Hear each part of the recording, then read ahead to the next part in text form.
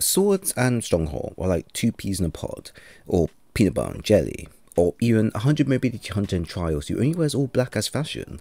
It is so common to see them paired up, it only makes sense to follow the crowd as to how good they are. Strongholds in general are a niche but viable exotic that can make any sword in game a near unstoppable wall. And if you're someone that enjoys swords like I do, then the idea of soaking up tons of damage without flinching is a very appealing thought. So here's today's video dedicated to that cause of players, as swords in endgame are rare to see, but with Stronghold and any sword of your choice, you can run GMs back to back with the setup and not break a sweat.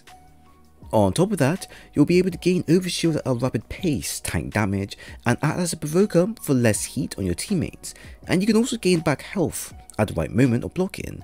All of this is just the icing on the cake. Now, before we head in, a word from our sponsor.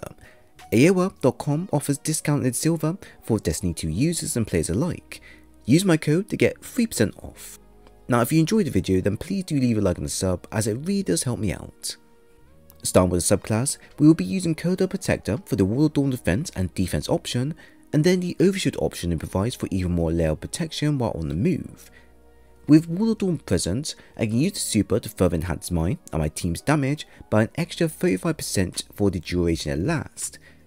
This, when used properly, can buff you to single-handedly take out all types of champions, mini-bosses and bosses within a few hits, and this will all depend on the sword frame used. Now using an aggressive frame for example can take around 3 to 4 hits, fully comboed to destroy a champion once stunned. Using a vortex or adaptive frame can also pull off a 3 to 4 hit combo as long as some assisting damage perks are aiding you in this. This, alongside the guard types for the sword, will be the most important part of making the build sustainable for endgame. You'll want a sword that has good guarding options, so at the moment you need to guard against 1 to more combatants, you can do so with ease. Although with the help of Stronghold, this should be fairly simple for you to achieve for any sword equipped. To play it safe, I designed the build to be able to soak up as much damage as possible while being heavily under attack, while also providing fallback options if such a defense fails. We have the defensive strike perk that will grant us an overshield the moment we melee in close range, which is handy for closing the gap while blocking just in case we get flanked or hit by an AoE attack. This is then supported by the Rallying Force perk that provides health upon melee hits, and Turn the Tide increases the duration of overshield for longer. Simply, the subclass is designed for nothing but defense in close range. And next we then have the mod such as Protective Light for that last resort of defense if we hit critical health, alongside the supercharged mod to increase the stack of resistance the mod will offer us. This doesn't really need to be added as Protective Light, without any further support is capable of providing the best defense at base form. Now I did this simply because we had the room available to do so, and a Lucan Blade is also attached to the build to provide even more damage to the user, although this can be taken out to save on wasted orbs or power. You then lastly have the Passive Guard mod, which is a must for the build if you want total defense when surrounded. This is all you'll need for the survival part of the build. Now it is recommended to push your strength stat up to at least 60 so you can make use of the subclass overshield, but I find that using the melee option in GMs are a bit risky at times to pull off, which is why I left my intellect stat at around 60 since we plan to make the most of our super. 60 to 100 is the sweet spot you'll want to aim for, but do make sure the basic stats are covered first before doing so. Now weaponry are a bit of a hit and miss, as you only need perks that fit the objective of the nightfall or mission you play in. So for this, I went with a setup that best complements the style of the build. For example, I have the Hailing Fusion Pulse Rifle with Wellspring and Pulse Monitor, a great 390 pulse that has fairly balanced stats and pretty good raw perks to pick and choose. Now Wellspring being available in the weapon allows me to effectively use all my abilities as I see fit, and will then break down ability energy gain to the lowest monitor. Although low, this is fairly handy when you have the main basis of the build completed and you just need something else to support the abilities in the main run. Pulse Monitor now is a great perk for when we take damage at a continuous basis. With the rework, the perk fits comfortably with endgame content and has a large presence than ever before. Secondary, I have the Glide Chasm Fusion with Substance and Reservoir Burst, and this setup is magnificent for taking out minor combatants in one full burst. Now, because of how the following combo works, each time we get an explosion to trigger, it will auto reload itself and pretty much create a constant explosion as long as it nets 1 kill. Something like this is useful against the main and minor combatants you face, as high level content sees the combatants less than weak and more of a threat when in groups. Of course, if you never got one in the end, then the plug one is still an option once in rotation, or to Lesso is a good choice if it doesn't break the game, of course. I would also recommend you add in the Explosive Wall Maker mod or Elemental Armors mod to your gear if you have the room to, so you can produce worlds as you go. I only recommend this if you have the space to do so and got the main mods out of the way with first. For heavy, I've chosen to use the crownsplitter sword with Whirlpool and flash counter with a heavy guard attached to the weapon. With the following combo, I can make a pretty lethal close range setup that allow me to gain back health via Stronghold, apply a disorientating effect on combatants the moment I block, and do some hefty damage while also being able to block for an impressively long time. The only downside to the sword is how slow it hits, and I mean it hits really slow, which is where you'll want to have a secondary sword as backup. Now, the Lament exotic sword is a perfect sword to equip as it has all the pros you want but hits much faster than normal. Depending on what is required, carrying both weapons can allow me to melt through enemies with sheer force or block with sheer adversity, and honestly both options are great as you're going to need them no matter where you end up in. Now remember, sword choice is down to you, so you don't need to have what is shown to be as effective as possible. Any sword of your picking is available to go ahead and use.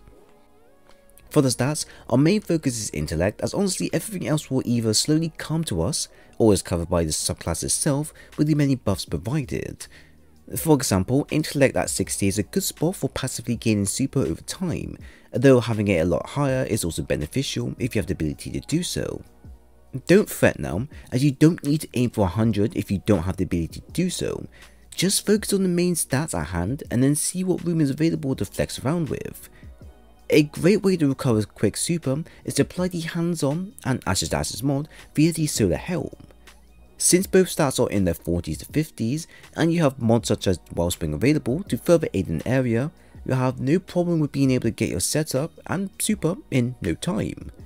Now yes, I am aware that my melee stat is very low, but as mentioned before, I don't want to heavily invest in the stat too much since the high level of difficulty we go, the higher it then becomes to pull off a successful hit at times. Yes, we have the defensive option available, but when you have a sword with max guard and defensive available and you close the gap, do you really want to risk everything for a single punch? The answer is no, no matter how titan you are. I'm also aware that my resilience is at 70, but this is because of my armor stat rolls I have, which is generally out of my own control. Although this is useful as an extra layer of protection for allies if things do become bad, as you can put up your barricade. Ideally try and aim for 60 as going higher isn't really that recommended. Leftover wise, we have taken charge for becoming charged with light, although this can be changed to elemental charge if you plan to use wells instead. We then have Disrupting Blade for a sword, but only for legendary swords or swords that don't have the eccentric anti-barrier ability attached. Then we have Sword Scavenger, which is available so we can have more sword ammo reserves when available. The same way we have Fusion Scavenger as well. And then lastly we have the Reaping Wall Maker mod that allows us to produce wells via kills the moment we proc our class abilities. Now as we've covered the main topics of what makes a setup, here are the mods we have and how they will overall affect the build. For head we have minor strength, Ashes to Assets, hands-on and supercharged mods. Arm we have Disrupting Blade and Taking Charge mods. Chest we have minor strength, Concussive Dampener, arc resistance and Lucent Blade mod. Leg we have strength, Fusion Scavenger, Sword Scavenger and Protective Light mod. Mark we have minor recovery, passive guard and Reaping Wall Maker mod. So the build within itself is pretty strong even without the use of mods or super involved, as the Stronghold in its own design can turn a sword into an offensive and defensive option. Now the downside to using the build and sword in general is how it can't survive against multiple hits from multiple combatants at once, as it is limited in how much damage it can sustain. Against one target for example, your health will literally not move, and if it does then it's at a really slow snail pace. This can be said the same for 2 or 3 combatants at once. The moment you start to hit 4+, and that's where the issues start to rise and you start to lose health at a steady pace. And then from there, if you're surrounded, then your health literally becomes non-existent. And I want to cover this part early as I want players to know that the build is capable of holding its own, but you must be aware of how much damage you can take. We have all the defensive options available to enhance our survival, and even using stasis for that extra resist effect does show promise for the user. But you're not invincible against the army of Thralls or Drekks, or Overload Captains. They just need to bombard you enough for you to lose your grip, and that's it. Master tier content is the highest I would recommend you guys to give the build a try in. GMs are possible, but tricky, but generally possible if you don't have a well coordinated team to pull this off. But it's not all doom and gloom, as I wouldn't have shared the build in general. The build is fantastic at taking on singular targets and then destroying them in a few hits, but not only that, you can absorb their attack pretty well and regain your health back if you block at the right timing, which to be fair is pretty easy to pull off. In many situations, you can use the defensive option to absorb damage while you recover your teammates who are down, or you can use it to provoke combatants to focus on you while your team gets the breathing room they deserve. I've gone face to face with a legend to master level Overload Captain, and I've been able to keep up with their attacks, stun them, and then finish them with a full combo for my crownsplitter, which I've managed to get around 80 to 85k in one heavy attack. Now that's a lot of damage against a single champion, but they deserve it since no one likes them in general.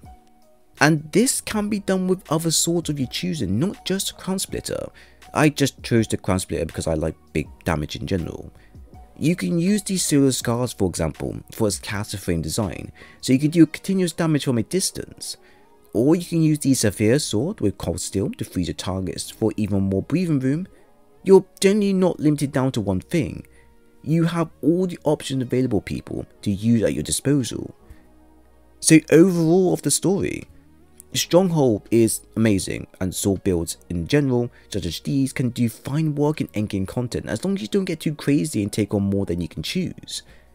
Generally, have fun guys, as Witch Queen is around the corner and I'm pretty sure we'll get a lot of work to deal with. So if you enjoyed the video, then please leave a like and a sub. And also follow me on Twitter to keep up to date with Destiny content if you dig the type of stuff, link is down below. Once again, thanks for stopping by, I'll see you on the next one.